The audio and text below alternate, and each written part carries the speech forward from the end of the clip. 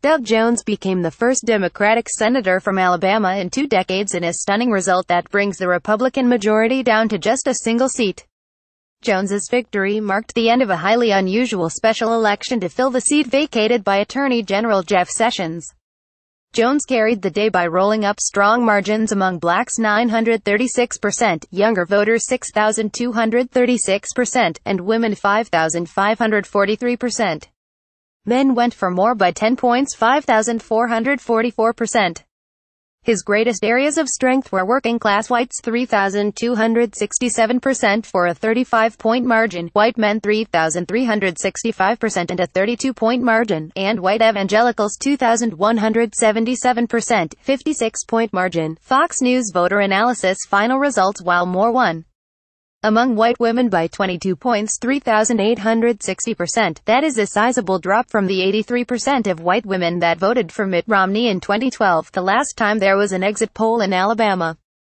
Jones was also able to keep the race somewhat close among college-educated whites, who went for more by 14 points, 5,642%. Allegations of UAL misconduct against Moore emerged on November 9 when it was reported that he had engaged in inappropriate relations with teenage girls while in his 30s. Moore denied the allegations throughout the campaign, and called into question the credibility of his accusers. But in the end, by a narrow margin, Alabama voters believed the women, by a 4,944 spread. Nearly two-thirds 64% said the allegations were important to their vote, and those voters went overwhelmingly for Jones. The allegations also played a role in determining who turned out. Among non-voters, nearly 6 in 10 57% said the allegations were important to their decision not to vote, and non-voters believed them at a 58% clip. National Republicans split in their response to Moore's candidacy. President Trump, who won Alabama by 28 points in 2016, endorsed Moore on December 4 and held a rally just over the border in Pensacola, FL on December 8. For two-thirds of voters 66%, however, Trump was not a factor to their vote. Alabama senior Senator Richard Shelby announced on December 9 that he cast a write-in vote instead of voting for Moore. He wasn't alone. 85% of Republicans voted for Moore, far fewer than the 98% of Democrats who went for Jones. And in this traditionally deep red state, independents went for the Democrat by a 5,542 margin. More than 9 voters, 91%, said the candidate's personal morality was important to their vote. A similar number, 88%, said which party controls Congress was important. Jones won those who said personal morality was very important to their vote by 16 points, 5,741%.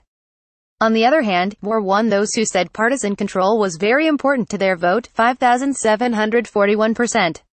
79% said abortion was important to their vote. Moore won those who said abortion was very important to their vote by 30 points. A majority of Alabamans, 54%, believe abortion should be illegal, and they broke for Moore by an even wider 46-point margin, 7,226%. Although policy issues mostly took a back seat on the campaign trail, voters were most concerned about the economy and healthcare, followed by race relations and immigration.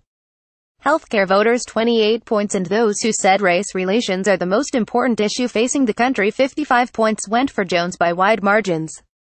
Moore chalked up big wins among economy voters 16 points and immigration voters 73 points. Auburn may have won the most recent Iron Bowl. Alabama's heart lies with the Tide. By a 4,719-point margin, more voters said they were fans of Alabama than Auburn. Jones scored a narrow 2-point win among Auburn fans, while Moore had a wider 6-point edge among Bama fans. Jones won those who aren't fans of either school, 6,039.